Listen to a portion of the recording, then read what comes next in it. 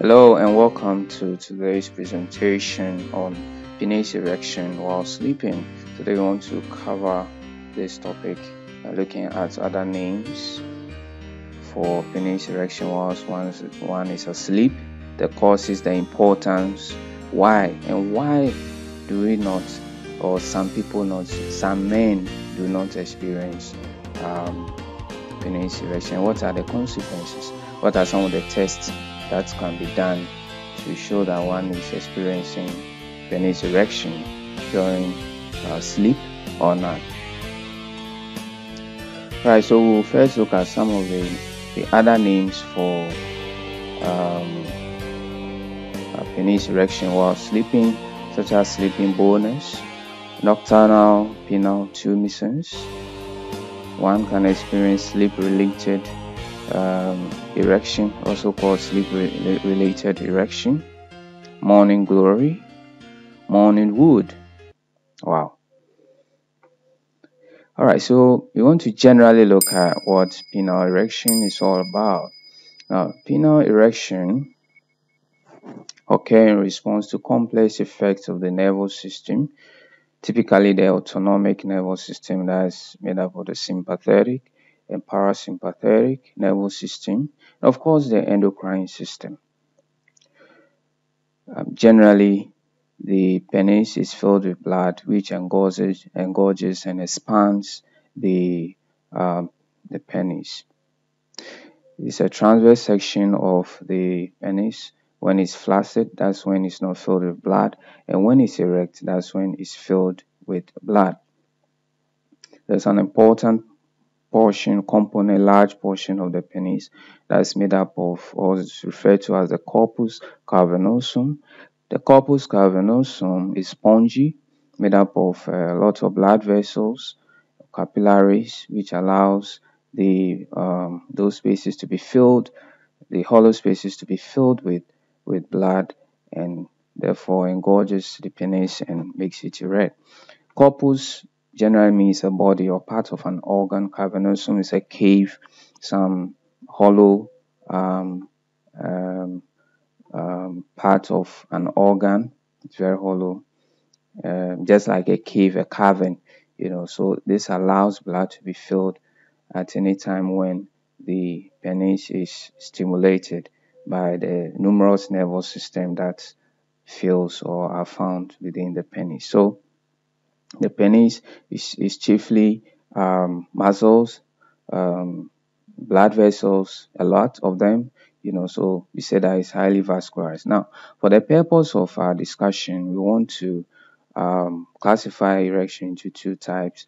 Natural erection, that's when one is aware of a stimulus, that it kind of engineers or causes the erection that, can come about, as we know, through a person or someone watching erotic scenes, pornographic movies, as you can see here, and then somebody reading some stimulating magazines. Okay, of course, can also be through another human being, male or female, causing the erection. So there is a stimulus here, and the person is aware of the stimulus. Moving on, looking at artificial erection now. Here is when one is not aware of stimulus. It forms the backbone of what we want to discuss today. So in this case, as you can see, one is asleep and experiences the erection. So to muddy our hands and dig in a little bit, kind of nitty-gritty. With a natural erection, we are saying that there's an arousal, as we said, it's a stimulus, and then the brain is incorporated, which releases some messages to the penis, dilating the blood vessels, the capillaries of the penis, allowing more blood in. It also involves testosterone. Testosterone is a major sexually a sexual hormone in male reproductive system, involves in a number of development in the male from childhood to adolescent, causing most of the changes that you see in males. So natural erection, the same mechanism can occur without the involvement of the brain in an uncontrolled reflex action that is in the spinal cord. So sometimes the brain is not immediately even aware of a certain type of erection. All right.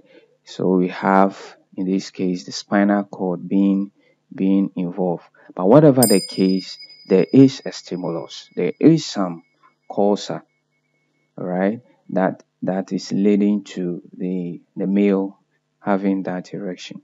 So what about erections while we are asleep? So whilst we are asleep, that's what we are calling, for the purpose of discussion, artificial erection while sleeping, otherwise known as nocturnal penile erection. It occurs during rapid eye movement, REM sleep, the phase during which we dream. It occurs when certain areas of the brain are activated. In this case, you have the brain being responsible for stimulating the parasympathetic nerves, which suppresses another autonomic uh, nervous system, that's the sympathetic nervous system. The sympathetic nervous system, that leads to a lot of the flight and flight situation. More so when we are active, we are up and about. A lot of metabolism going on. The heart is beating a little faster. Release of more insulin. Glucose being moved into the cells, produce a lot of energy and so on. So you cannot have a deep sleep and dream during when the sympathetic nervous system are kicked in. When it kicks in, there's no way you have that kind of speed unless you are a special human being. Whilst you can be running, for instance, and dreaming, or driving and dreaming, it doesn't really work out that way. And then when you are in a certain mood, orchestrated by presence of certain hormones like serotonin. Serotonin is in the mood. So when you're in a certain mood, there's no way you can dream. So all these levels, as the sympathetic and serotonin, need to be dampened, whilst the parasympathetic, which causes rest and digest and so on, is kicked in now, right? And once it's kicked in, it causes a lot of changes in the penis anatomy, and therefore can cause more blood to go in, therefore lead to erections. Okay, an erection. So let's look at more of it. Sleep is made out of several cycles of REM and non-REM deep sleep.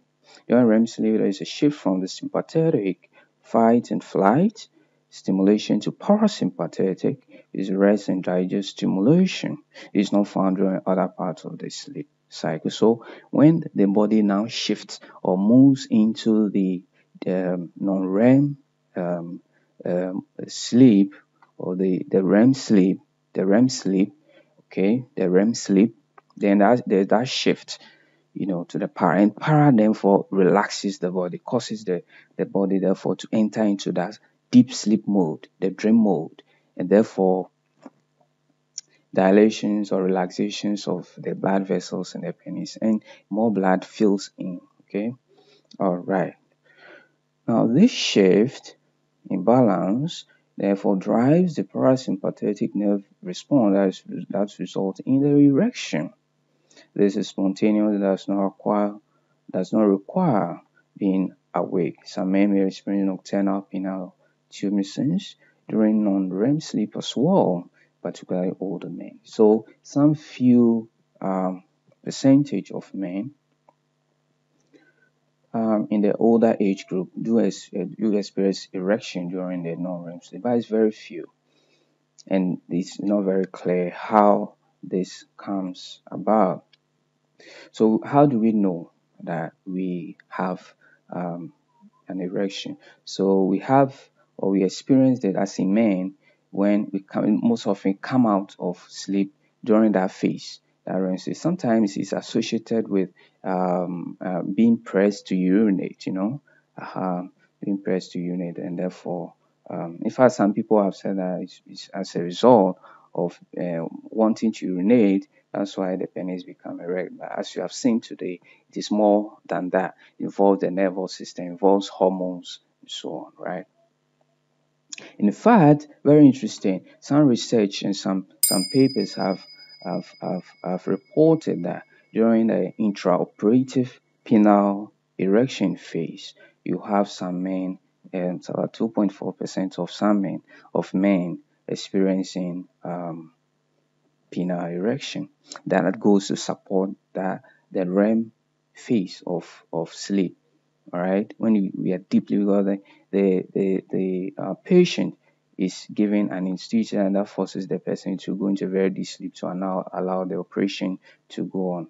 The intraoperative phase of surgical procedure, is when the person is actually admitted into the theater to undergo the operation. Therefore, and until the time the person is sort of sent to the recovery ward to sort of come out of the anesthesia and the after effect of it. Okay. Some of the positive effects is that it helps erection in the long run. These erections keep your penile tissue soft and stretchy. So allows the smooth muscles to be relaxed most often, therefore allows copious blood, a lot of blood to fill the cavernosum, which is, as we say, hollow and spongy, allow more blood to move in. If you do not experience nocturnal tumescence, what's likely to happen? Without this regular sleepy time workout, these muscles may become too contracted. Eventually, the length of your erect penis may shorten. That's what has been observed in some men. Some tests can be done to show this. One of it is the MPT test. So usually over a 3-day period, such a test is run for a male, where a small portable computer is connected to certain bands to dictate if one is experiencing erection. Another test that can be done is when the flexible paper tape with some perforation is fitted snugly, quite tightly around the shaft of the penis to cause your penis to break it. Okay, and if there's a break, then it shows that you do experience an erection. There are more, but this is what we will look at. What is the goal of the test? So chiefly, the goal is just to dictate, observe if you do experience erection whilst you sleep. And in fact, the average man has it has been found that they have about 3 to 5 episodes of MPT each night, and each episode lasts for 30 to 60 minutes. Although the duration is reduced with advanced age. Right, so at this point, only take time and subscribe down there. If you're enjoying the presentation or enjoying the channel, if you want more of it, if you have a suggestion, you have a comment of anything of the sort, you can just put it down below. We'll look at it. We aim to serve you to improve. Thank you. All right, so in summary, penis erection occur at night and is caused by the parasympathetic nervous system stimulating the penis during the deep sleep phase, which you have now known as the rapid eye movement sleep phase. Thank you so much, and kindly subscribe. I appreciate your time, taking time to go through the presentation with me. Kindly subscribe for more of such presentation. Have a nice time.